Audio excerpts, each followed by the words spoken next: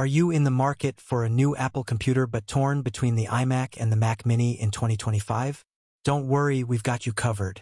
In this video, we'll break down the key differences, performance, pricing, and who should pick which one. Let's get started. Before starting the video, the buy links are given in the video description, and you can buy these products from Amazon at discounted prices. Alright, let's start with design.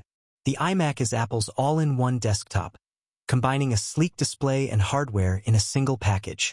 It comes in vibrant colors and a stunning 24-inch Retina 4.5K display, perfect for creatives and those who love a clean, minimalist setup. Meanwhile, the Mac Mini is all about flexibility. It's a compact powerhouse that you can pair with any monitor, keyboard, and mouse. This makes it ideal for those who already have peripherals or want to customize their workspace. Both the iMac and Mac Mini are powered by Apple's M2 chip, with the Mac Mini offering an upgrade to the M2 Pro. The iMac's performance is fantastic for everyday tasks, light photo editing, and video calls. But if you're into heavy multitasking, 4K video editing, or coding, the Mac Mini with M2 Pro takes the lead with more GPU and memory options. The iMac keeps it simple with 2 Thunderbolt ports and 2 USB-C ports, plus Ethernet available on higher configurations. It's great for casual users but might feel limited for professionals. The Mac Mini shines here with a wider range of ports, including Thunderbolt 4, USB Type-A, HDMI, and Ethernet. If connectivity is a priority, the Mac Mini wins hands down.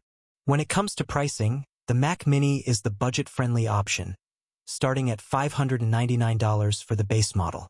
Even with the M2 Pro upgrade, it remains competitively priced. The iMac starts at $1,299, which includes the display and peripherals, perfect for those who want an all-in-one solution. If you're a casual user who loves simplicity, stunning visuals, and a ready-to-go setup, the iMac is your best bet. It's perfect for students, families, and anyone working from home.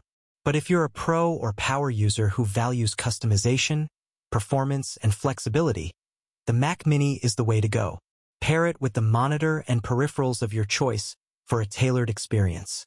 So, which is better, the iMac or the Mac Mini? It all depends on your needs and budget. Let us know in the comments which one you'd choose and why. Don't forget to like, subscribe, and hit that bell for more tech comparisons. See you in the next video.